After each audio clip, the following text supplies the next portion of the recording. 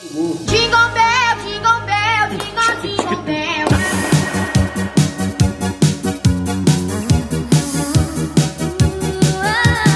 Ain't it Christmas, everyone? Ah, Christmas. The most jolly time of the year, hated by some, loved by others. But is it really the wholesome, cozy tradition that some of us dreamt of as kids? Or is it a dystopian marketing scheme devised by our greedy overlords with an undertone of demonic energy? Who knows? However, I think a lot of people make assumptions about Christmas based off the very flashy, commercial, popular American Christmas culture. And they fail to take into account a lot of the hilarious, unique, old traditions any other countries celebrate Jesus' birthday with. So today I'm going to be walking you guys through some of the most insane, hilarious, out-of-pocket Christmas traditions from all around the globe, and hopefully you'll have a clearer, more rounded opinion on Xmas by the time this video is up. First up, we've got Austria and Bavaria. That's right, nestled in the beautiful alpine snowy hills full of Christmassy wooden cabins, you can find one of the most bone-chilling, most petrifying Christmas traditions in the world. Krampus, a terrifying horned demon who runs around beating children who've been naughty.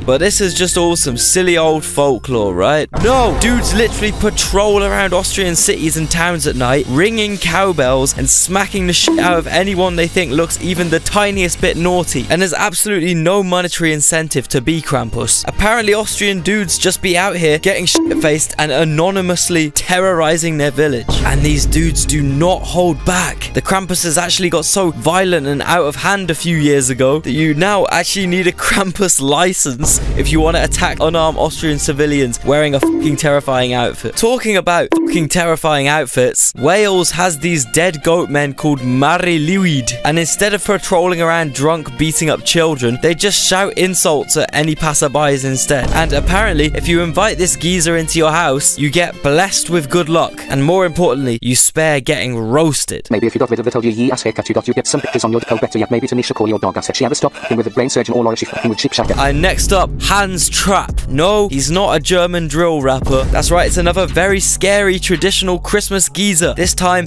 in these villages in France. And I'm gonna read you this guy's official description, okay? According to Alsatian law, Hans Trapp was a local man well known for his greed and unscrumptious.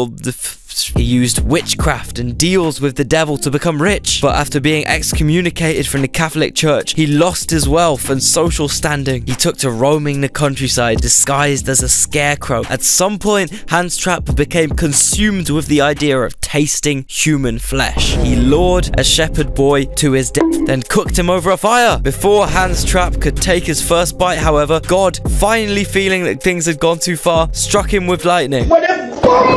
Hans Trapp died, but he returns sometimes on Christmas to go from door to door looking for children to abduct and turn into a Christmas stew. Bro, what type of French psychopathic weirdo actively wants to cosplay as this dude? You telling me someone really wants to publicly dress up as a child murderer cannibal and knock on the local community's doors? I feel like it's the same type of guys that do war recreations and choose to be on the bad side. Like, I know you're just pretending, bro, but I feel like you've had to make some mental preparations to act this convincingly, you know? Yeah, they do some weird shit in the mountains, man. This is why lowlanders are based. Oh, wait a second. So when I first heard about this Dutch Christmas tradition called Black Pete, I thought I'd give it the benefit of the doubt, you know? The idea is this dude Pete is like Santa, right? He climbs down the chimney, drops off the presents, fucks off. In this, as you can imagine, quite strenuous process, Big Pete gets a bit of soot on his face from all the chimney business. So that's why it's called Black Pete. He's just got a little bit of coal residue on his rosy, jolly cheeks. Nothing wrong with that. And then I saw a picture.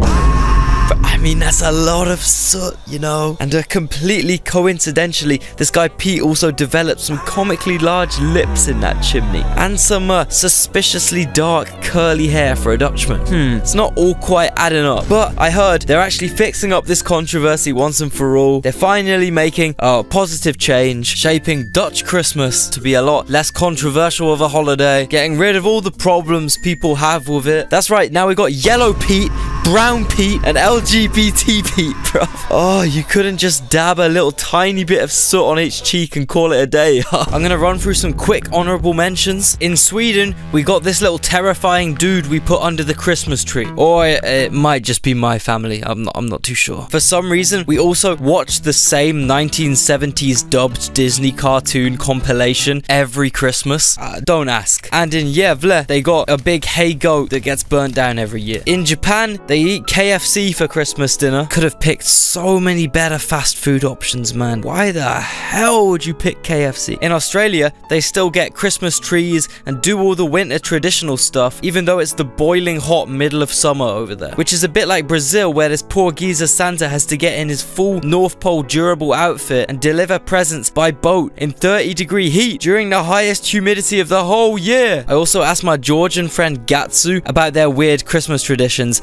and he just sent this to me. So, take from that what you will, I guess. But also, it turns out Georgians have their own unique type of Christmas tree. Man, they just want to be counted as Europe so bad that they're even making their Christmas trees Aryan. God damn, them boys are really committed to proving they invented the white race. They've even got their own completely white version of Santa. Now, I didn't have any idea what they did in this part of the world for Christmas, but I just had the feeling it would be funny. So I thought I'd turn to the expert himself, living ironically in Europe, who very generously wrote me up some key points regarding their weird traditions in Serbia and Romania. White people always tend to do weird shit, like put mayo on their chicken instead of seasoning, create kids bop songs, so it's no surprise that they also do some weird shit for Christmas as well. Let me ask you, how would you celebrate the birth of your God's child and your savior of eternal damnation? Maybe go to church, light up a candle, say a prayer, right? Something like that. Well, in Romania, they actually embrace their final form and turn into drunk dancing bears. This custom is popular in northeastern Romania near cities like Iași and Suceava. Centuries ago, it was common practice for the locals of the villages and towns to go and kill bears, then crawl into their skin